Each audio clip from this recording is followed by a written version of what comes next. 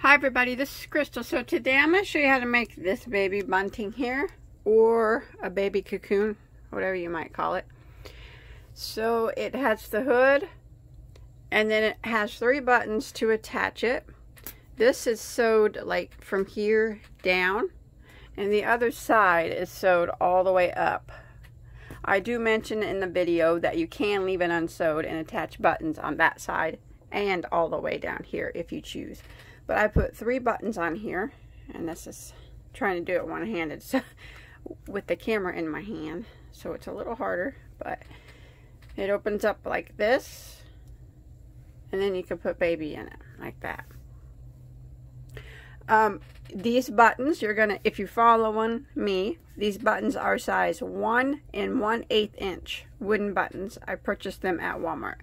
And then you're gonna need a regular sewing needle and thread to sew those on, or you can use yarn and a yarn needle.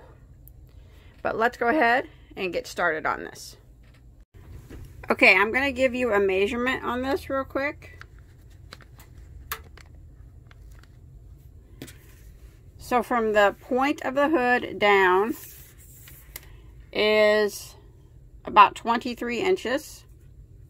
And from the fold down is about 15 inches. So it will fit a newborn baby.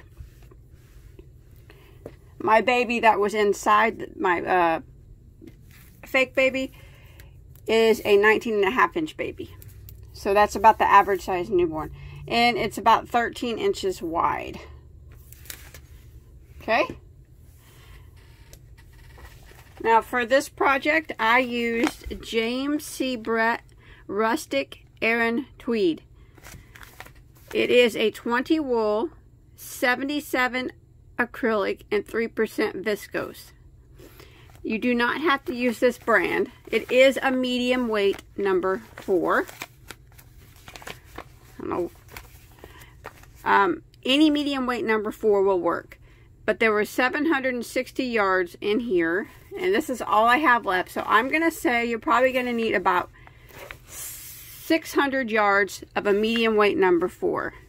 That's going to be 600 to 625 yards of a medium weight number 4. Remember, you don't have to use this brand, but the color I chose is DAT1, in case you're interested.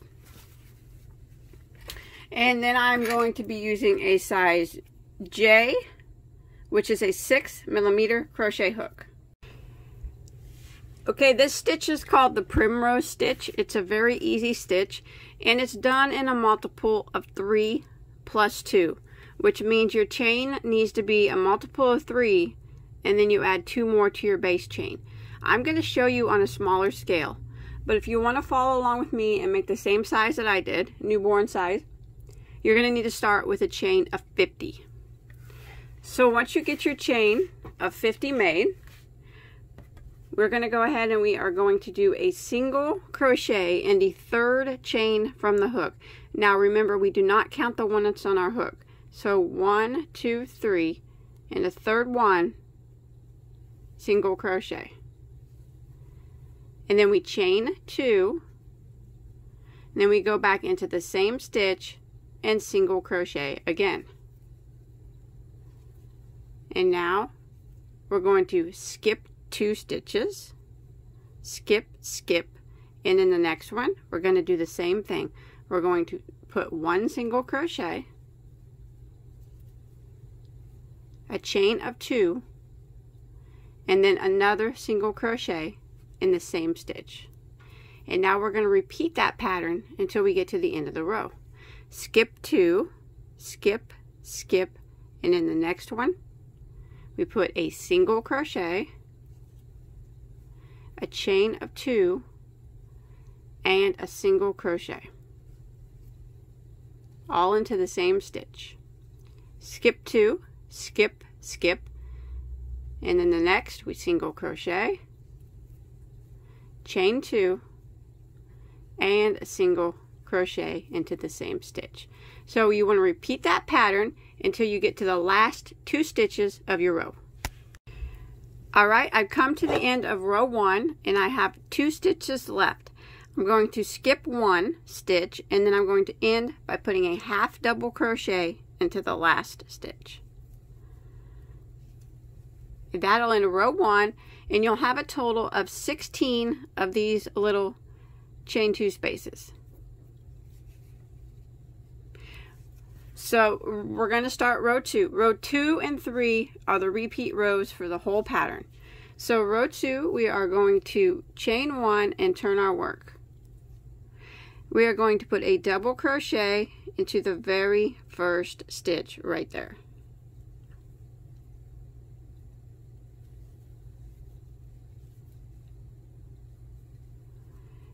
And now we're going to start our repeat by putting 3 double crochets into the next chain 2 space.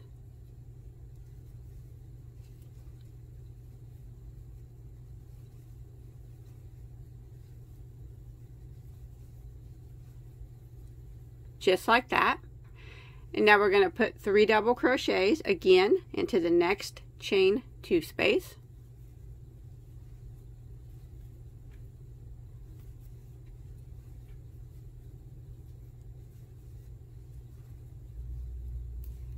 And we're going to repeat that pattern until we get to the end of row 2. 3 double crochets in each of the chain 2 spaces. We are going to call these 3 double crochets a shell. Just like that. So we're working a shell, which is 3 double crochets in each one of these chain 2 spaces until we get to the end of the row.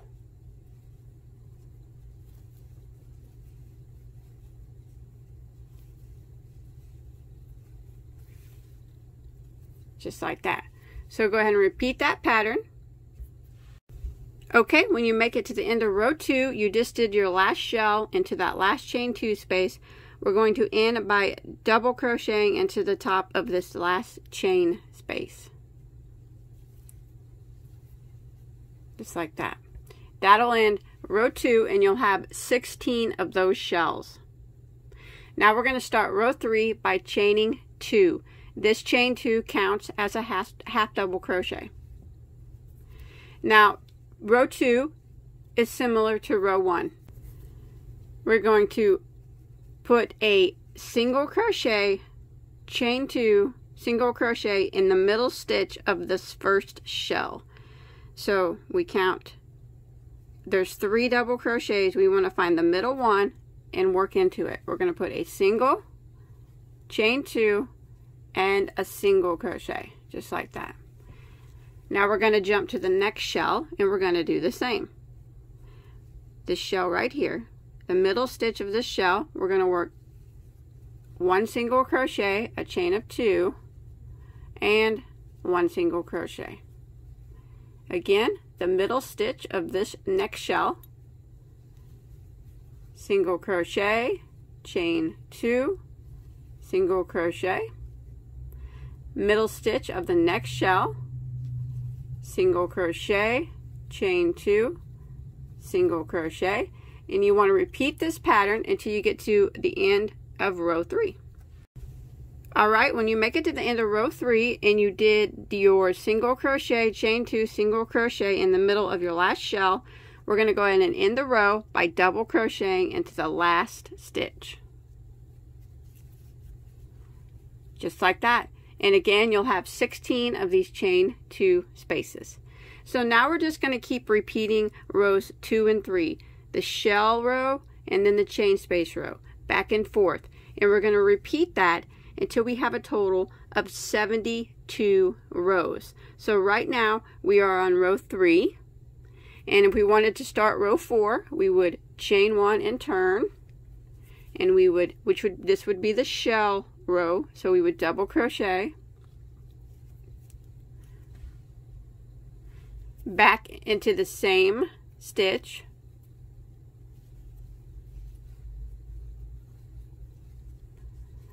and then we work 3 double crochets into the next chain 2 space or a shell, and then we work a shell into the next chain 2 space. and this is what I do for row 4. So I'm going to keep repeating rows 2 and 3 until I reach a total of 72 rows. Okay, I have finished my 72 rows, and my piece measures about 39.5 inches long.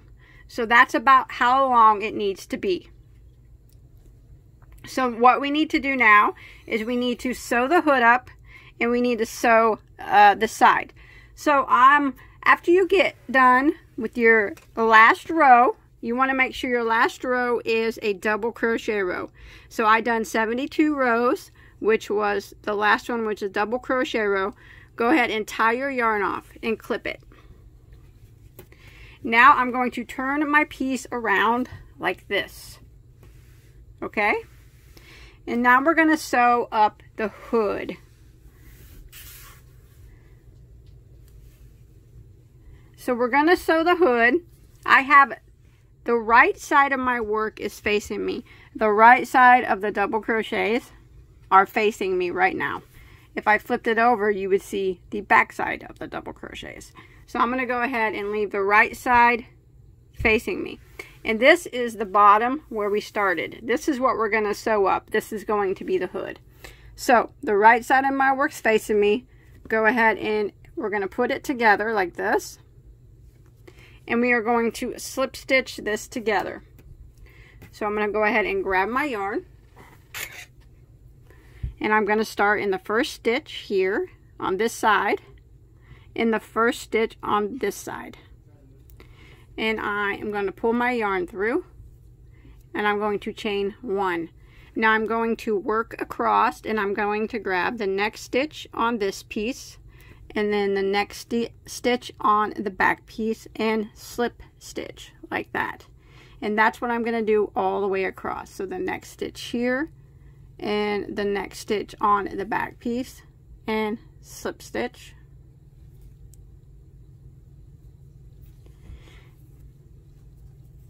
Again, the next stitch on this piece, the next stitch on the back piece, and slip stitch. So I'm going to continue slip stitching my piece together until it's all sewn up. If you prefer to use a yarn needle and a piece of yarn and sew it together that way, that is fine too. So just continue slip stitching or sewing, whichever method you choose, the hood up, just like this.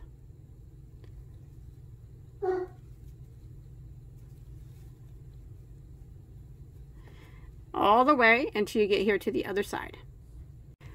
Okay, once you've slip stitched all the way to the end, go ahead and clip your yarn and tie off.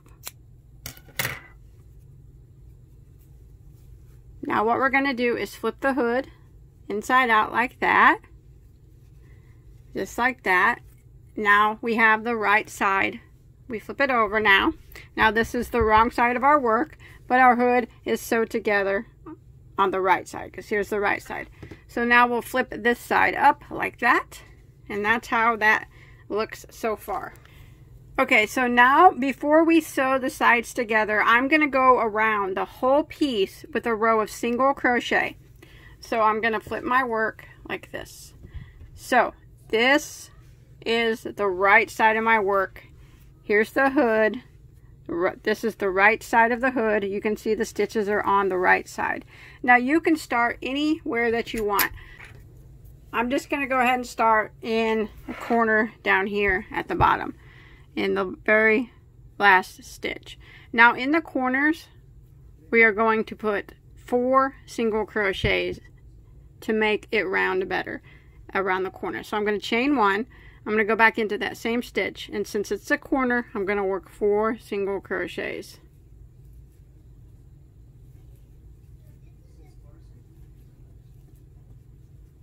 Now I'm going to go across the bottom here, putting 1 single crochet into the top of every stitch. What we're doing now is cleaning up all the edges of our sleep sack, just to make it look neater in the end.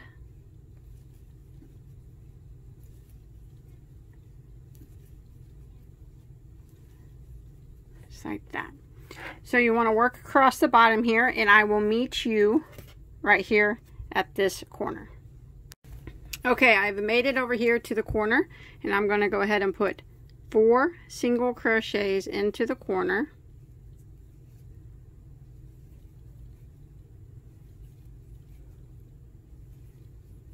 Now I'm going to work along the long side here. And I'm going to do my best to try to evenly space out my single crochets. So it's kind of hard to tell where your single crochets need to go along these long sides. So just do your best to evenly space them out all the way up this side. It doesn't have to be perfect. The amount of stitches you have here at the end doesn't matter, as long as you do your best to try to get it spaced as evenly as possible.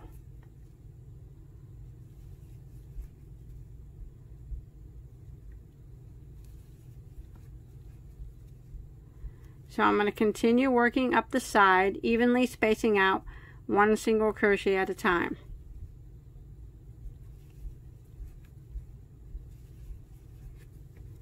Just like that. Okay, I have made it back to my starting point. What I did is I started here and I put my 4 single crochets, and then I put 1 single crochet in every stitch across the bottom, and then we put 4 single crochets in here.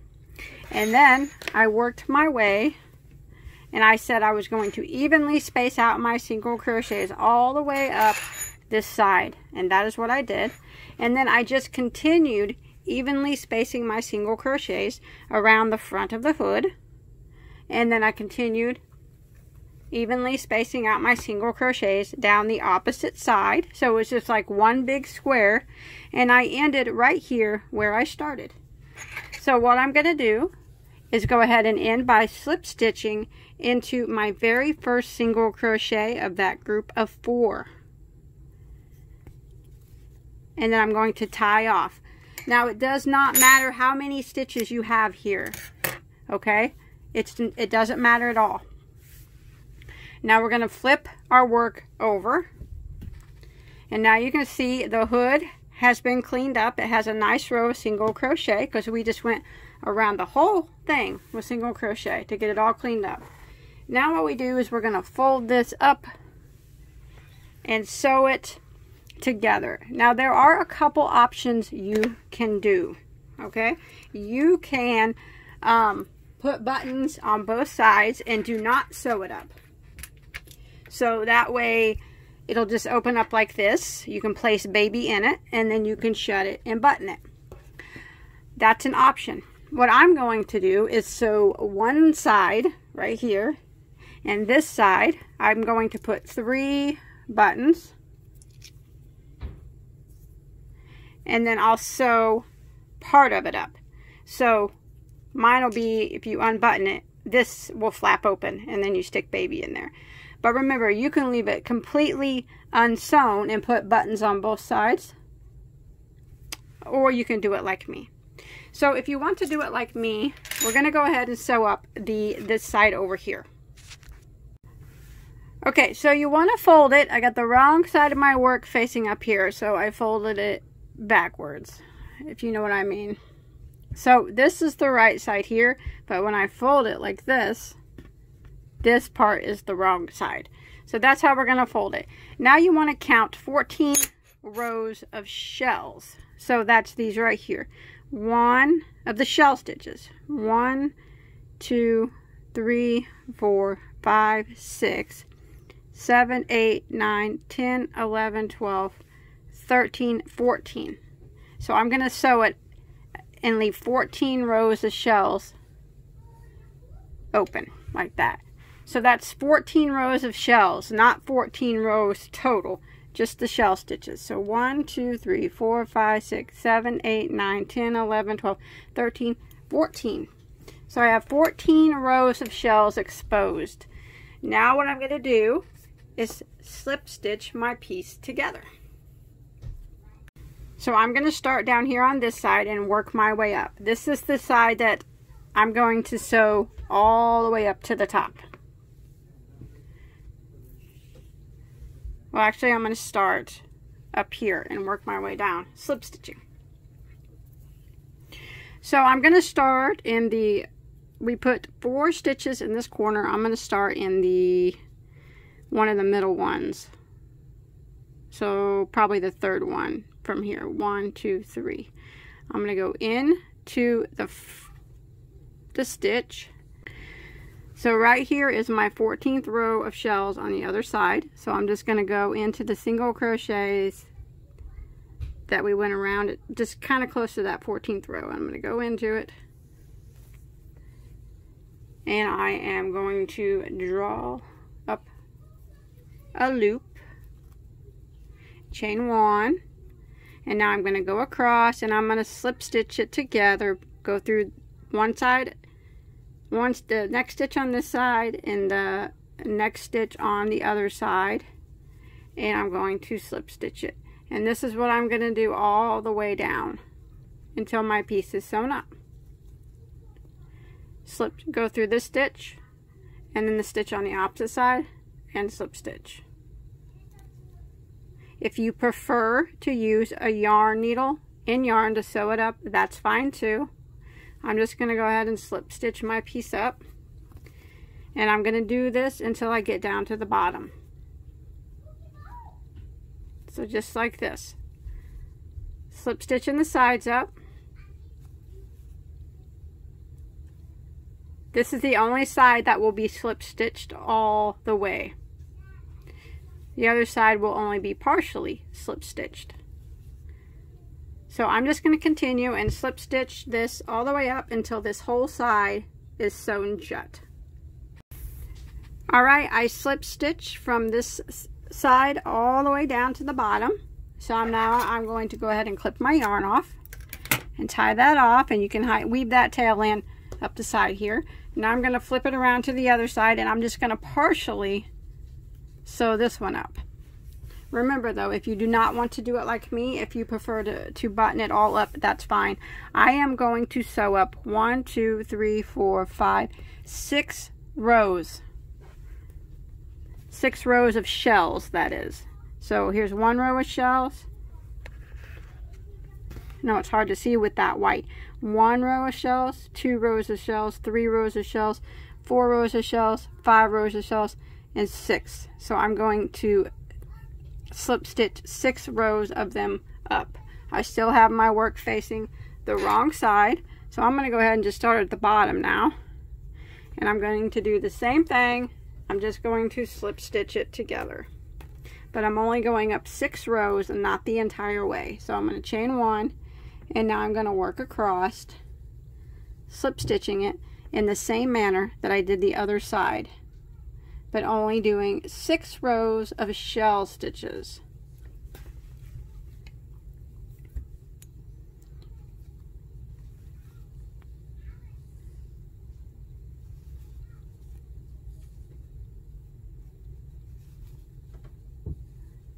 So just like this, the same way we did the other side, until I have 6 rows of shells sewn up.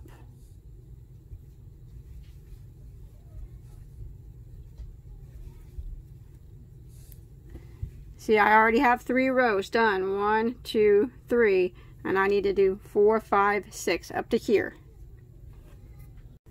Okay, I have sewn up my 6 rows of shells. So if you can see, 1, 2, 3, 4, 5, 6, and I quit right at the top of that 6th row of shells. So now I'm going to go ahead and clip my yarn off, and then I'll want to hide that tail, which I'll do that in a minute. But now we're going to flip our work right side out. There we go.